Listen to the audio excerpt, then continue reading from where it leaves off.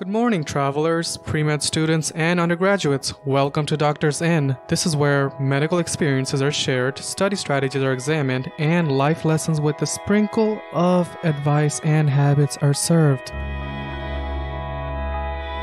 For this very first episode, today I have with me Dr. Kass. So in one of your podcast interviews, you also mentioned that your personality is one that is agentic and not much communal. You brought up something very interesting in regards to that. You said you would be considered bossy because you were a woman, but if a man had the same qualities, they would be considered smart and assertive. Can you please expand a little on this gender bias? Yeah, so gendered bias around kind of personality and more importantly, decision-making is very real. And so there are these qualities called, agentic qualities, decisiveness, aggressiveness, even how you carry yourself or the tone of your voice. And then you expect men historically to have those qualities. And when women have them, you penalize them. And when men have them, it's an expectation. And then there are these communal qualities, right? And communal qualities are things like, caring for others and remembering people's birthdays and, being altruistic. And the best example I can give on this is actually not from me, but from a friend of mine. So I trained in residency under a doctor named Becky Gordon. And Becky was a resident older than me. And she was an incredibly good emergency medicine doctor. All I could see was her skills. And she was amazing. She was a little tough, but whatever, it's all good. And I was like, I want to be like Becky. She's like a good doctor. We actually spent September 11th in the ER together. I mean, she was really a rock star. She graduated from residency. She moved to New Orleans and she transitioned to Nick. Who knew? Yeah. And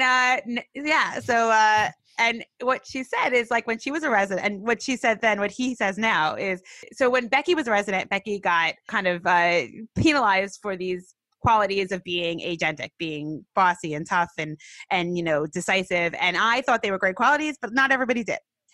When Nick wasn't attending, so transition occurs, it takes a couple of years of, time. And now Nick is a full-time attending. He's been an attending forever. He lives his life. He passes very well.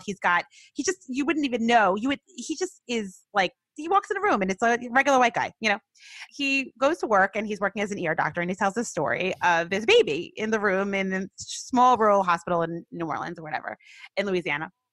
And he picks up the baby. The baby's crying. Picks up the baby. The mom is going to do something, whatever it is. The kid's like discharged. I don't know. And he stops the baby from crying, right? And the medics come in the room. Oh, doctor, you're so good with babies. You've can't believe whatever. The mom comes in. Oh my God, the doctor picked up my baby. And they write a letter to the hospital administration that this doctor, he was amazing with babies. It's amazing to see such a man, care so much about people. And he calls it the Schweitzer Effect, which is the idea that when he was, before he had transitioned, the qualities he had that were agentic, that were bossy and decisive, were penalized, but his communal qualities were expected, right? And then he transitioned and now he, is a male physician and everyone, that's at face value.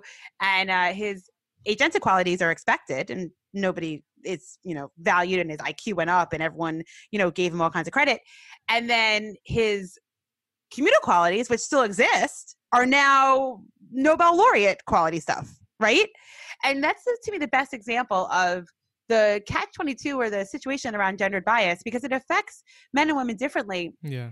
You will see, male-presenting physicians or male-presenting people be penalized for too many communal qualities beyond a scope of acceptability, depending where they are. But for the most part, women in medicine, when they're tasked with a job that is agentic, and emergency medicine is, and we've seen this over and over again in research studies about, the scoring. They're called milestones of, are you a good doctor? Women residents will sequentially become worse scorers as they become better doctors because they're doing something that, even though the medicine is right, the personality traits are off, and so they can't become worse doctors as they're training. It's crazy, but so we've seen this a lot. But Nick's story, I think, is really important because it to me spells out he's walked his shoes in both lanes. Yeah. And I think that he can attest to, hey guys, this isn't a joke. It's totally real. It happened to me and it would happen to you too, kind of thing. And I just feel like that story exemplifies what you're talking about.